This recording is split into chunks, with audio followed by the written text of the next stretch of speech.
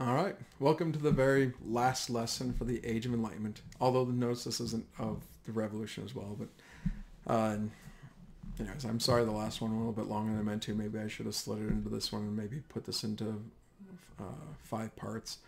But I'm going to try to make I just said this is the last one. I'm going to try to make this one the last one. So, the last lesson we talked a lot about the people of the Enlightenment. I didn't go into all of them. But I did hit the big ones, the ones that really have affected the way the world is today, especially as Americans. And just to reiterate a little bit, it's the guys that really affect American society are really, John Locke, number 1 on the list, Montesquieu definitely, Voltaire definitely, and Adam Smith most definitely. Those guys are four of the most influential Enlightenment philosophers that helped shape the ideas of the United States.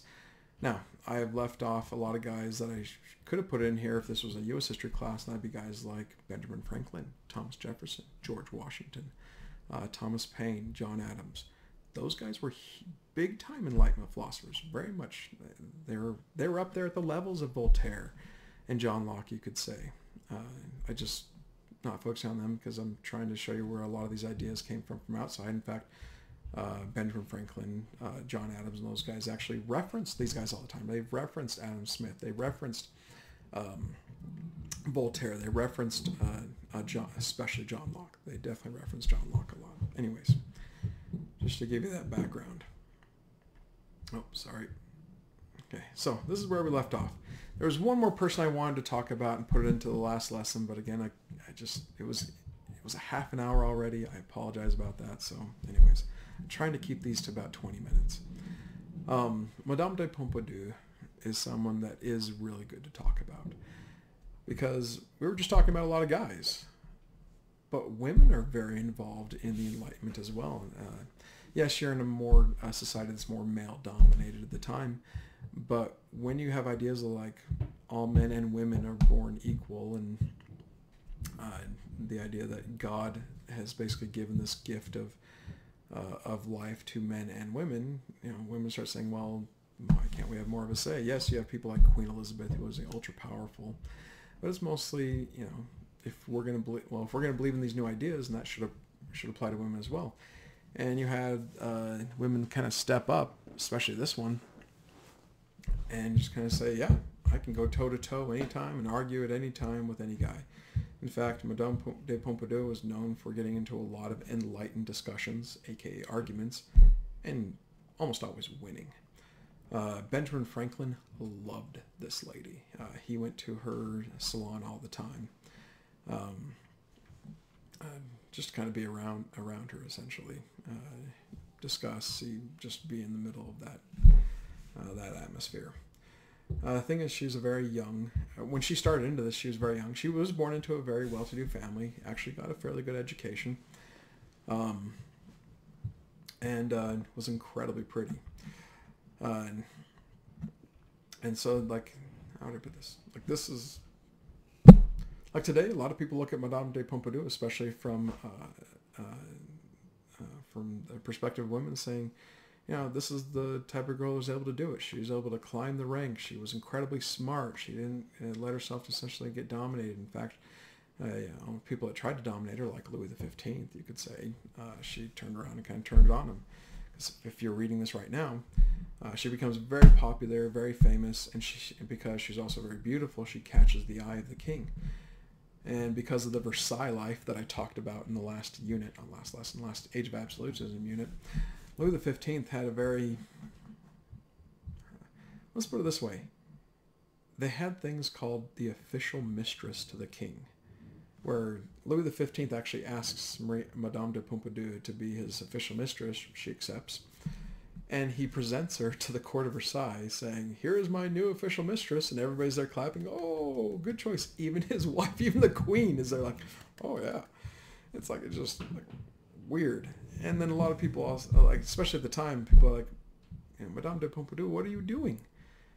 You're going against all these things you talked about. But the thing is that she pretty much knew what she was doing now. She's the official mistress. She could also act in the name of the king many times. In fact, for almost a decade, Louis XV was just kind of partying, living the Versailles life. She actually started running the country and started enacting a lot of reforms within France that were more on the Enlightenment side, kind of making some changes to France. Anyways, kind of funny on that side, but she's definitely one of the women of the Enlightenment that is very much looked up to. I'm going to stop. I could go more on Madame de Pompadour. If you want to know more, please do. Or like look it up on your own if you'd like to, basically. Now, just really quickly, I have only covered, well, put them up. I've only covered, what just happened? Oh, okay. I've only covered a few people, the more important ones you could say in the Enlightenment, but there's tons. And I'm going to put a huge list up here. You guys don't need to necessarily write all these down unless you feel like you want to. But it's just the idea of just giving you all of these influential people during the time. I'm going to first off start with another woman, Mary Wollstonecraft, if you've heard of her. David Hume, Edmund Burke, George Berkeley, Dennis Diderot. By the way, he's the guy that came up with the first encyclopedia that we talked about in the very first lesson. Benjamin Franklin, who was just referencing a little bit ago, but you could say is like the main Enlightenment thinker for the United States.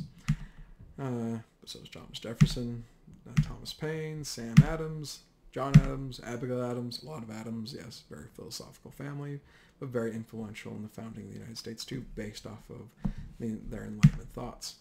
And then a German guy named Immanuel Kant. So again, all these guys, incredibly important, especially the American ones for the founding of the United States. There's more I could put up there. There's hundreds more I could put up there.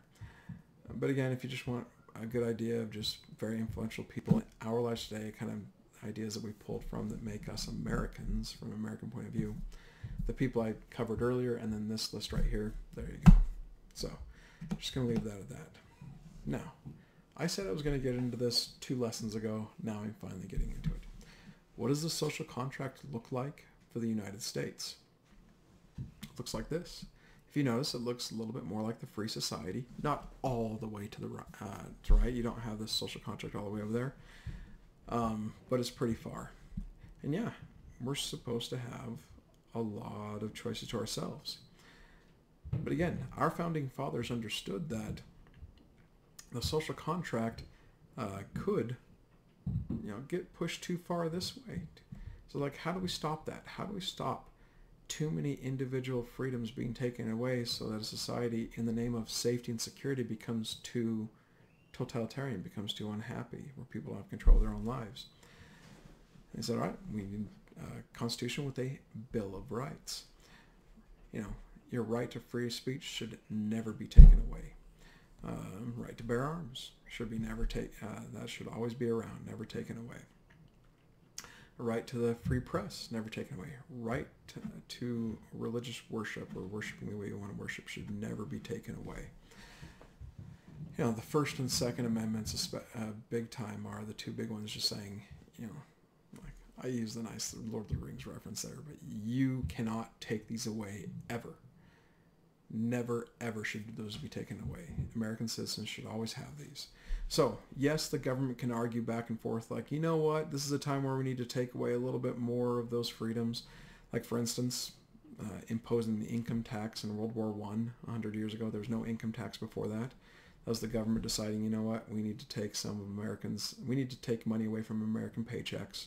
They don't have a choice in it, but this is for the good of everybody because we just need to win this war. And we need the money to do it. So, that's taking away that choice. But that was in here, essentially. That's not breaking... Okay, we can get to this argument a little bit later. But it's essentially not breaking the Constitution. Like the First and Second Amendments, definitely.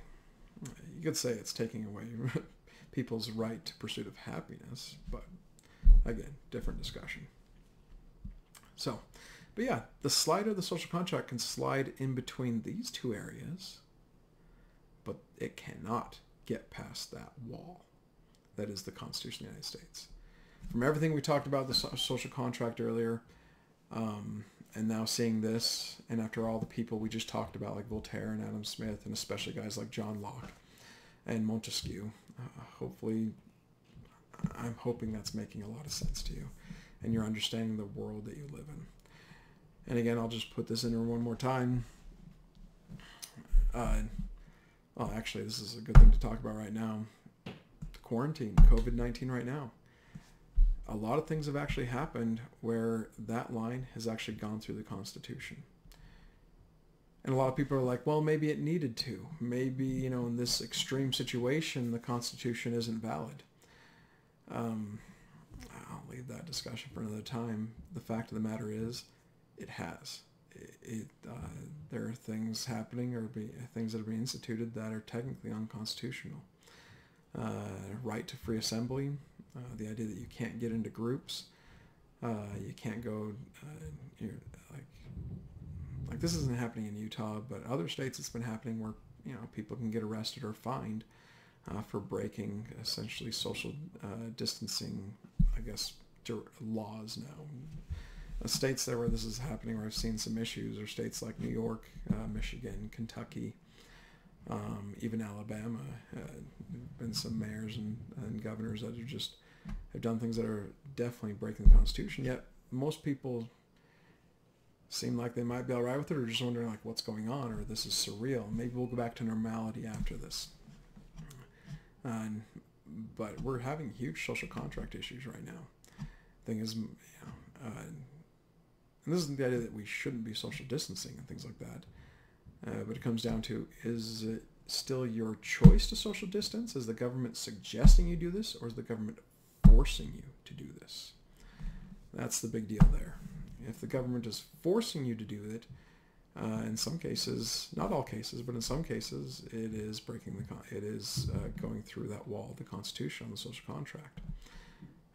If the government suggests it and we choose to follow along with it, then that is still allowed to be our choice. And if everybody does it, then there's nothing unconstitutional about that if it's your choice.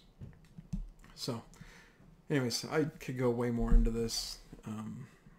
But again, I highly recommend, not an assignment, but I recommend just having this conversation around the dinner table, parents and things like that. Just, what was life like before this happened versus freedoms you enjoyed versus things you would love to do now that you feel like you just can't. Whether your choice or not, or do you feel like this is the government doing too? Do you feel like this is you choosing to go along with this for the safety of all, because you feel like, yeah, I want to do my part as a citizen of the United States to keep people safe. So, anyways, moving on. Now, this won't take very long, this part right here. At least it shouldn't. But challenges to absolutism. Notice the last unit was called the Age of Absolutism. Well, because of the Enlightenment and ideas of the Enlightenment, they challenged the idea of absolute power. And here's the three main things. English Civil War, American Revolution, French Revolution. Are there others? Yes. There's the Haitian Revolution. There's the Mexican War of Independence. There's a bunch of stuff that happens, actually, that challenges absolutism. But for this class, we're just going to be focusing on these ones. We've already talked about the English Civil War, actually. Simply put is this. I'm just going to put this all up here right now because we've already taken these notes in a way on the last unit. But the reason why I'm including it in this unit too is when Parliament chops the head off of the king because they did not agree with his governance and felt like the government should be more on the people than it should have been on just him, that's challenging absolutism and saying there is no divine right of kings. We shouldn't have kings. People can rule better than the king can. And so therefore it's a challenge to absolutism. Now, because it just turns into a bit of a dictatorship of Oliver Cromwell later on, people are like, let's just go back to having a king. So this challenged absolutism but didn't kill it. The next major challenge to absolutism was the American Revolution. And this was a successful challenge to absolutism, but it isn't considered the death knell of absolutism because it was on a continent on the other side of the world. It wasn't in Europe itself. So, but yeah, basically, the United States rebels based off Enlightenment principles. Against all odds, they win. And then try to set up a new government based off of Enlightenment ideals, essentially. It took a lot of discussion, took a lot of compromise. That's all stuff you're supposed to learn in U.S. history class, of just all the stuff. It was a hard thing to do. This was not easy. to start up the United States of America, and it had a lot of hiccups in the beginning, like the Articles of Confederation not working out, have to be replaced with the Constitution. But in the end, the two main founding documents of what the United States is today, the Declaration of Independence, the Constitution of the United States, aren't just viewed as like awesome Enlightenment documents and amazing, just ingenious documents from Enlightenment from an American perspective, but they've actually inspired almost every Enlightenment revolution the world around to this day, and so remain the most successful and celebrated documents, Enlightenment documents to this day, not just from an American perspective, but from a world perspective. Yeah, and that's that. So when we this ends the Age of the Enlightenment portion of the notes. What we're going to get into next is just the French Revolution. I'm going to show you what happens there, give you the story on that one next week. Anyways, you guys have a good day.